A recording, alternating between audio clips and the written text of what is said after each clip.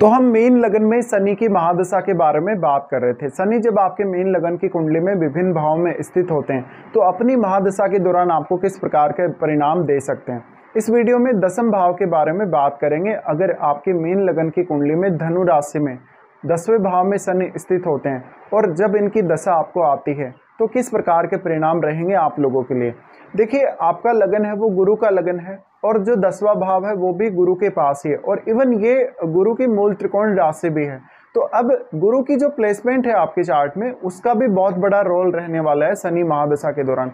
इसके साथ साथ शनि के जो डिस्पोजिटर हैं वो भी खुद गुरु ही हैं।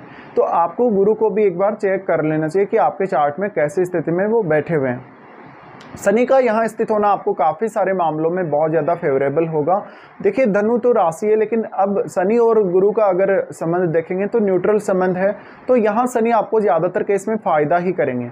शनि आपके चार्ट में 11वें और 12वें भाव के स्वामी हैं तो ज़्यादातर केस में आपको धन लाभ होगा ही होगा अपने कैरियर में।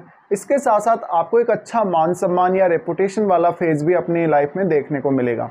शनि का यहाँ स्थित होना आपको आपके कैरियर के लिए बहुत ही ज़्यादा सीरियस करेगा और आप अपनी डोमेस्टिक लाइफ की जो भी रिस्पॉन्सिबिलिटीज़ हैं उनको भी आप पूरी तरीके से सीरियसली लेंगे। शनि का यहाँ स्थित होना दिखाता है कि जातक के कैरियर में बहुत बड़े कोई उतार चढ़ाव आने की जो उम्मीद है वो आपको नहीं करनी चाहिए, बल्कि आपको कैरियर में ज़्यादा से ज़्यादा स्टेबल लाइफ की तरफ देखना चाहिए। शनि की ये स्थिति वास्तव में आपको कैरियर में सही डिसीजन लेने के लिए प्रेरित करेगी। आप वो डिसीजन सही समय पर ले सकेंगे। इसके साथ साथ कैरियर में शुरुआत में आपको काफ़ी सारी डिफ़िकल्टीज़ रहेंगी, जैसे कि कैरियर चुनना है, उसके बाद कैरियर में आगे बढ़ना है और कैरियर के लिए कोई भी नई प्लानिंग करनी है तो। लेकिन यहाँ अब आपके ज्ञान का जो महत्व है या ज्ञान की जो भूमिका वो सबसे ज़्यादा रहने वाली है और ये धनु राशि है जो कि हायर नॉलेज को रिप्रेजेंट करती है। इसलिए आप अपनी जो एजुकेशन है या जो आपकी जो क्वालिफिकेशन है उसके अकॉर्डिंग तो शायद आप अपना जॉब प्राप्त नहीं कर सकेंगे। कहीं ना कहीं आपकी क्वालिफिकेशन से कम ही आपके पास जो है जॉब होगा। उसके अकॉर्डिंग जॉब प्राप्त नहीं करने से आप बहुत बार नाखुश भी रहेंगे, लेकिन कहीं ना कहीं आप कैरियर में बहुत सारी नई संभावनाओं को खोज सकेंगे और अपने काम पर ज़्यादा से ज़्यादा फोकस्ड रह सकेंगे। अब क्योंकि शनि कर्म कारक है और कर्म कारक होने की वजह से ऐसा शनि आपको ज़्यादा से ज़्यादा आपके करियर पर फोकस करवाएगा।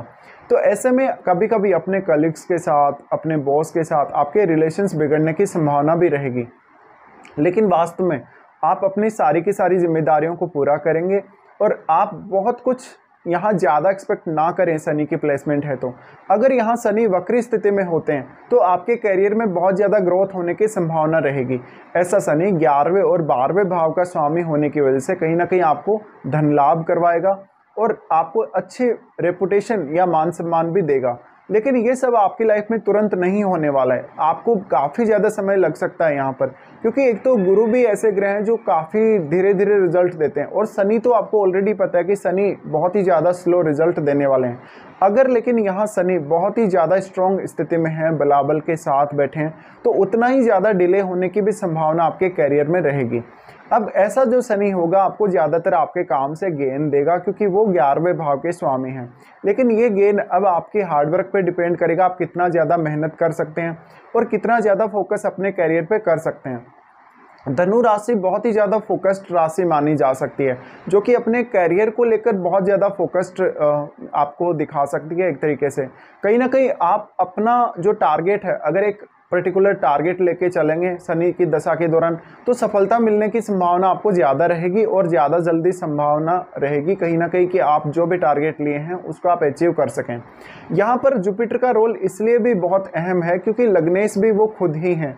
ऐसे में आप जुपिटर से संबंधित जो भी आपका ज्ञान है, जो भी आपकी मैच्योरिटी है, आपको जो भी स्किल है, उनका पूरा आप यूज़ करें शनि दशा के दौरान। इसके साथ साथ कभी कभी अपने बॉस के साथ आपको बहुत ज़्यादा खराब व्यवहार का सामना करना पड़ सकता है, लेकिन फिर भी आपके सामने कितनी भी मुश्किलें आएँ आप उन सारी मुश्किलों से निकल सकेंगे और एक प्रॉपर रास्ता अपने लिए कैरियर में बना सकेंगे।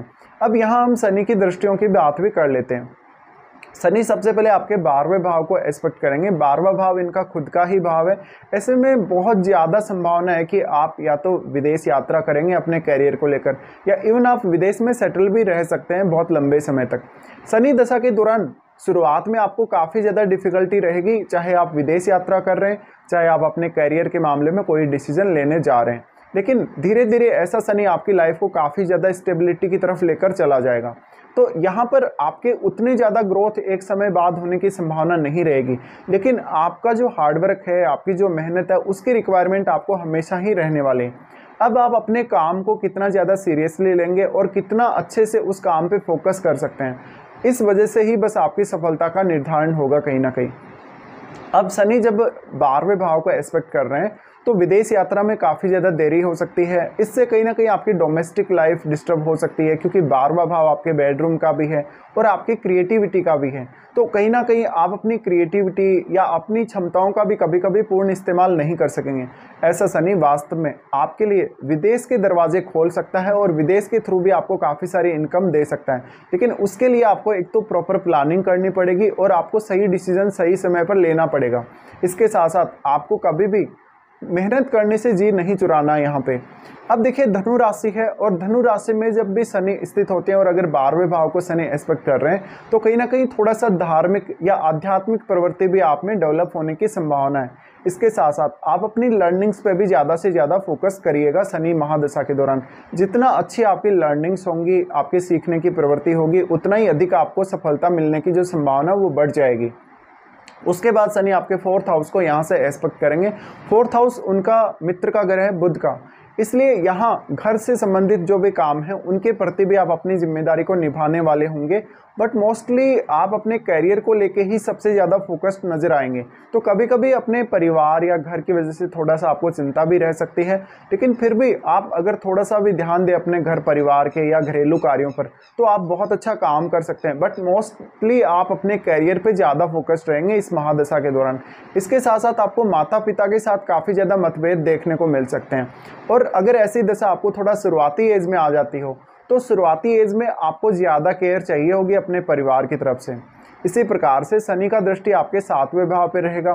7वें भाव पे दृष्टि होने से यहाँ पर लोगों के साथ बेहतर तरीके से इंटरेक्शन में आपको मदद मिलेगी, पार्टनरशिप में मदद मिलेगी। अगर आप कोई बिजनेस वगैरह भी साथ में स्टार्ट करना चाहते हैं, क्योंकि यहाँ पे ड्यूअल साइन में है यहाँ पे शनि, और शनि अगर इस प्रकार की स्थिति में है और अगर वो ड्यूअल साइन को ही एक्सपेक्ट कर रहे हैं तो कहीं ना कहीं आप अपने लिए थोड़ा बिजनेस की संभावनाएं भी तलाश सकते हैं। लेकिन अब आप कितना ज़्यादा मेहनत कर लेंगे, कितना ज़्यादा एफर्ट अपना लगा लेंगे और कितना ज़्यादा किसी काम को आप हैंडल कर लेंगे अच्छे से, उस आपकी प्रवृत्ति पर, आपकी सोच पर सब कुछ डिपेंड करेगा। अब यहाँ पे शनि का 7th हाउस को देखना कहीं ना कहीं आपकी सोशल इमेज या आपकी पब्लिक इमेज को डिसाइड करेगा।